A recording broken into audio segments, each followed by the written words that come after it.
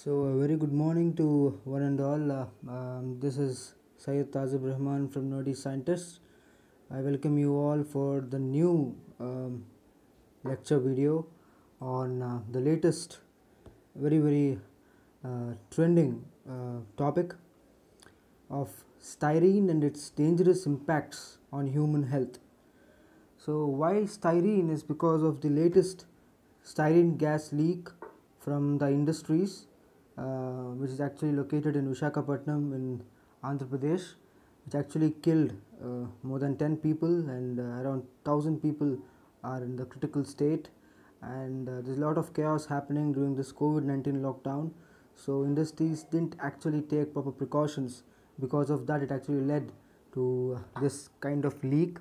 So styrene, this impact of towards human health is actually important to make others understand that it's actually impacting people very much. So it's actually important for us as science students to understand what are the actual impacts of styrene, the dangerous impacts of styrene on the human health. So we wanted to actually make you understand this importance so that it doesn't happen again, and people have to take proper precautions so that they don't get affected to this kind of gas leaks. So yeah, styrene. What are the hazards generally related to styrene? So styrene is actually primarily used in production of polystyrene plastics and resins, and for the very short time exposure, if there is a short time exposure, you call it an acute exposure. So if there is any acute exposure of styrene in human, it results in mucous membrane and eye irritation and gastrointestinal effects. If it is a chronic long-term exposure, if it's chronic long-term exposure to styrene in humans, results in the mucous membrane and eye irritation and gastrointestinal effects. These all will be included for the chronic long-term effects also. But majorly, the central nervous system gets affected so much, such as leading to headache, fatigue, weakness, depression, the CSN dysfunction, hearing loss, hearing impairment, peripheral neuropathy, and all these kind of causes are actually connected to the styrene if it actually inhaled by the public, general public. So human studies are inconclusive at present, according to the various studies which actually researchers actually have done on styrene. They're not in a proper conclusion has not been taken up at present. So they're actually inconclusive on the reproductive and developmental effects of styrene. So several studies did not report an increase in developmental effects in women who worked in plastics industries, while an increased frequency of spontaneous abortions and decreased frequency of births were reported in another study. So we don't have a proper conclusion on how the styrene is affecting pregnant women and how they are getting affected. But according to few surveys, it is definitely impacting the pregnant women, and it is leading to abrupt abortions of children, so of the infants who are actually present in the fetus of the mother, who are actually the workers in these plastic industries, plastic manufacturing industries. So there are several epidemiological studies which are suggesting that there may be an association between styrene exposure and an increased risk of leukemia and lymphoma. However, the evidence is inconclusive due to the confounding factors.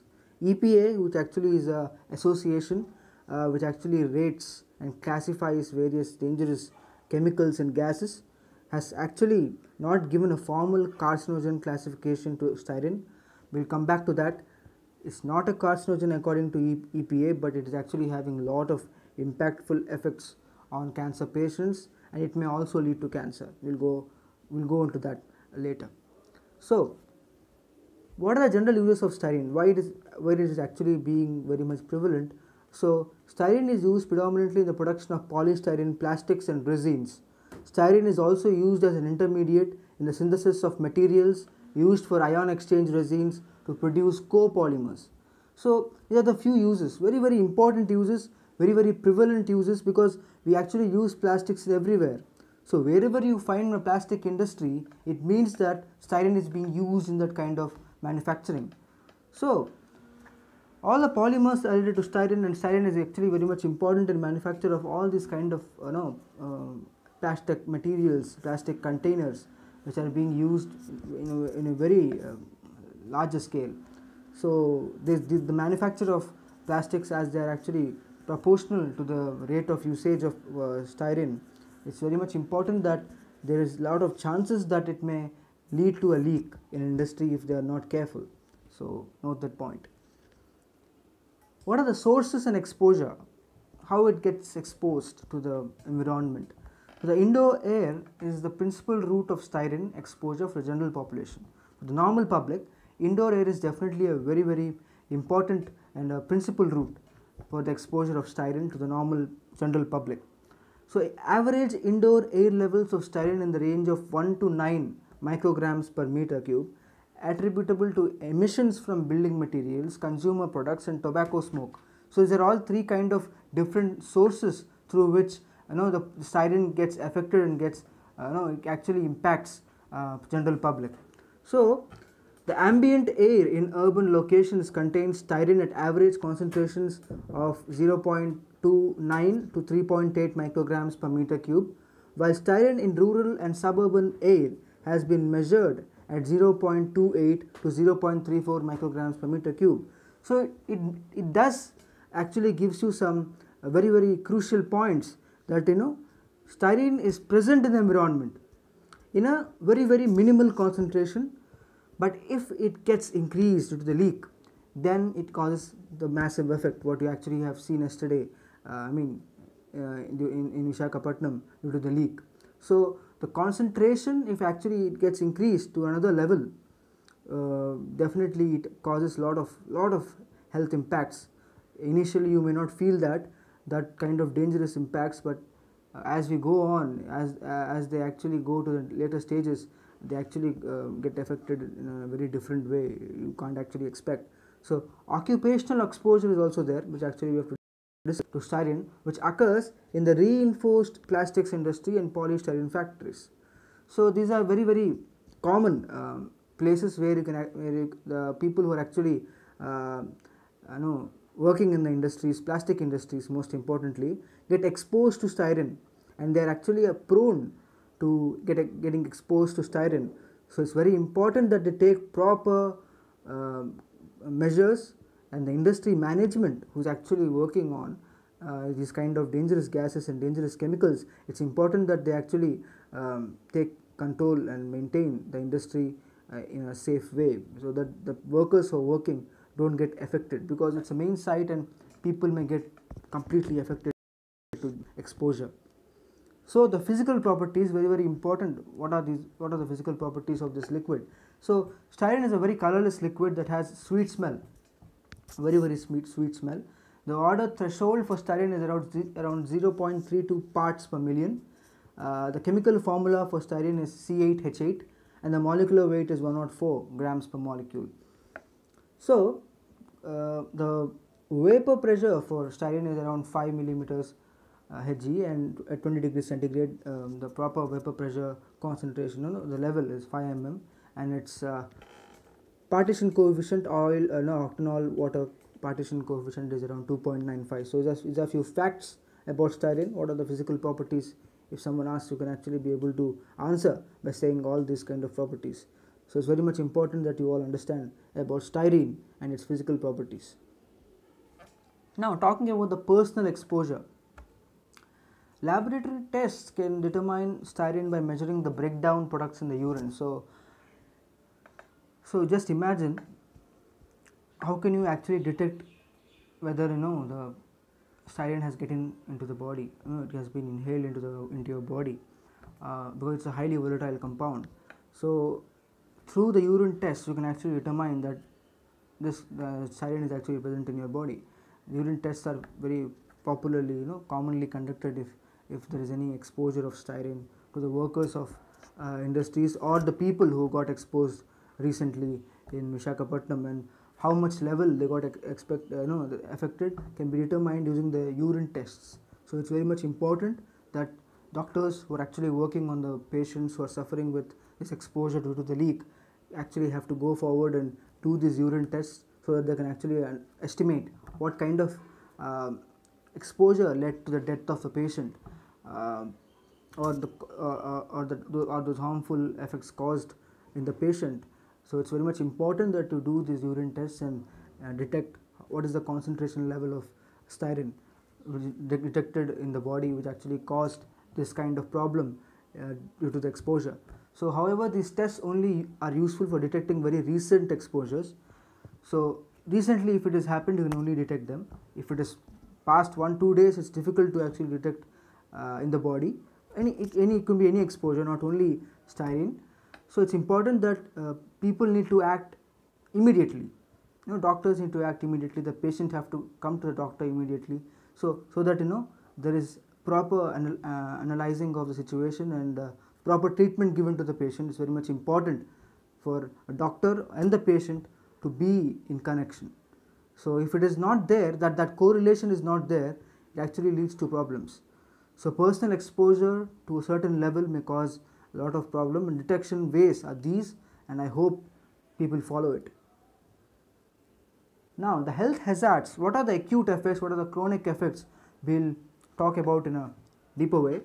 So acute exposure, as I said, it results in respiratory effects such as mucous membrane irritation, eye irritation, GIT effects, and tests involving acute exposure of rats and mice have shown styrene to have low to moderate toxicity by inhalation and oral exposure. So the accumulation of toxins in your body, though it is an acute cause, the acute exposure is there, due to the accumulation of toxins in your body, you may feel you feel like you cannot breathe. You cannot breathe, and you just see the situation. That's why people are falling down in the roads. You could see the videos, very much heartbreaking to see all those videos. So that's how things happen, when there's accumulation of toxins in your body. Just in a second, things gets reversed, and that's how impactful the styrene exposure could be. When it comes to chronic exposure, fortunately, chronic exposure didn't happen in that rate in the latest leak which happened in Visakhapatnam. We were very much fortunate that didn't happen. If it has happened, then in humans it results in effects on the CNS with symptoms such as headache, fatigue, weakness, depression, CNS dysfunction,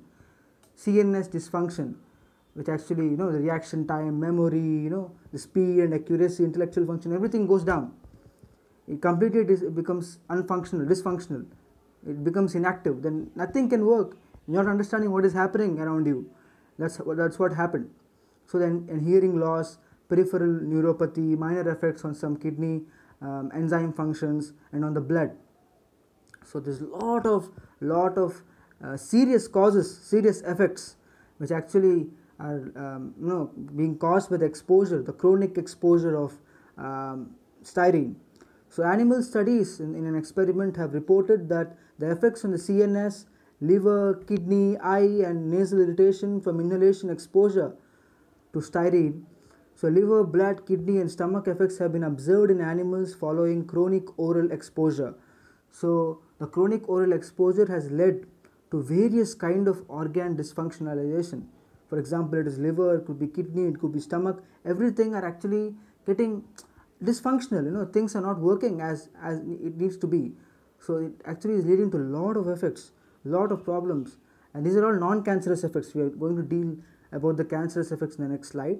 So these are a few acute and chronic effects which are actually being caused due to styrene leak. So it's important that you people understand the importance of this slide. You note down this, and please go further and do some research that how can we actually prevent this styrene effects in our body. So reproductive and developmental effects, what are, as I said, there are no proper conclusions on these. Let's get into the deep discussion. So human studies have not reported an increase in developmental effects in human who worked in the plastics industries, where an increased frequency of spontaneous abortions and decreased frequency of births were reported in a study on the reproductive effects of styrene in humans. In few reports, scientific reports, actually was this thing were actually mentioned, but they were not conclusive, that they were not actually very much sure that it actually happened. The data was not actually enough to produce that kind of perfection, so that you can actually strongly say that reproductive effects are being caused by the exposure of styrene. We need to look further, we need to do a lot of surveys and research so that we can actually prove that fact. So these studies, as I said, not conclusive, and animal studies have not reported developmental or reproductive effects. We need to work on few animal experiments so that we can actually prove these facts and let the people understand the actual dangerous effects which are being caused to the pregnant woman due to the styrene exposure. And coming to the lung tumors have also been observed in offspring of orally exposed mice. So some experiments were carried out on the mice, and lung tumors were actually observed due to the oral exposure of mice, and that's a very, very important point to be noted. So lung tumors, as you know, it's really, really dangerous, and if it is actually causing in humans, then yeah, it's very, very dangerous. So the cancer risk, coming to the cancer risk now after talking about the lung tumors, several epidemiological studies suggest that there may be an association between styrene exposure and an increased risk of leukemia and lymphoma. So however, the evidence is inconclusive due to the multiple chemical exposures and inadequate information on the levels and duration of exposure. So though there are multiple exposures, there are many studies which actually are proving that it is actually styrene which is actually causing leukemia and lymphoma. So animal cancer studies have produced variable results and provide limited evidence for carcinogenicity. So the studies are actually very few on styrene. Now as the leak has happened recently, in recent times, we may get more research studies on this, and we can actually analyze the reports of the patients. We have to evaluate them and control their actual reports for the few coming months in future, and analyze their facts, and let's see what comes up. We don't know what is going to come up, so it's important that the patients need to be evaluated for next few months, so that we can actually decide what kind of effects which are going to be caused post this exposure, post the treatment you have given for the harmful effects caused in the body, in his or her body, who actually got affected. So it's important that doctors analyze and evaluate their reports and keep it safe, so that researchers can actually work on that things and come up with something new, and come up with some proof. It could actually act as a proof to actually prove something, prove that these patients actually detected in future, if they actually get detected with cancer or some kind of cancer, they may actually link or connect it with these exposures actually happened in recent times. So it's important that doctors need to go forward and analyze them for further research. So it will definitely help us to come into a conclusion and classify this dangerous styrene as a carcinogen. So styrene oxide is a and shows positive carcinogenic results in oral exposure bioassays. Styrene oxide has been detected in workers exposed to styrene. So this is a proof, a valid proof, that styrene oxide has been detected in the worker's body who are actually exposed to styrene for 24 hours daily. They actually work there. Few of them actually work for more than 15 hours in that factories and industries, and they get exposed to that continuously for 15 hours. Just imagine how much harmful effects they're actually facing. Now the leak has happened, we got to know. We don't know what kind of measure, preventive measures, protective measures they're taking inside for actually the workers who are working every day, daily, and working on this styrene gas, styrene chemical. So they're living with styrene chemical every day. So it's important that we need to analyze the facts, and we have to check what kind of preventive measures they're actually taking. So IARC, another association, has actually classified this metabolite as group 2A, probable human carcinogen, and EPA did not classify it, and the chemical currently is undergoing an EPA integrated risk information system review to establish such a classification. So it's under review right now. So it's important that we actually go forward and get in touch with few researchers who are working on this styrene and give some maybe they may give some ideas on these kind of effects. And it's important now that for the doctors who are working here on the exposure of styrene to actually work and analyze facts post the treatment. It's very, very important, because of that I'm repeating the same term, the same statement, because the statement is very much important. It actually may help us to actually classify this dangerous chemical as a carcinogen. It needs to be understood. It needs to become a fact. It needs to actually be proved that it's a carcinogen, so that we actually prevent the futuristic problems which may be caused by styrene and some more dangerous chemicals in future. So these are the few facts which I wanted to bring before you. I thank you all for your patient listening. Do follow and subscribe our channel. Do follow our Insta page, which actually is discussing about styrene leak and COVID-19 infection. Please follow the rules and regulations controlled and maintained by the government of India. And yes, do be healthy, be safe, do eat good food, do share knowledge. It's very much important at this point of time that you do share knowledge with people so that they understand it better. And please ignore the fake news coming up in various sites. Most importantly, the research studies that this vaccine is created somewhere, this vaccine is created somewhere. Don't go for the deviations. Just see the official facts and just believe in them. Don't go for the fake news. And yeah, thank you for watching. Stay tuned. There will be more interesting updates coming up. So yeah, thank you so much. We'll see you. Bye.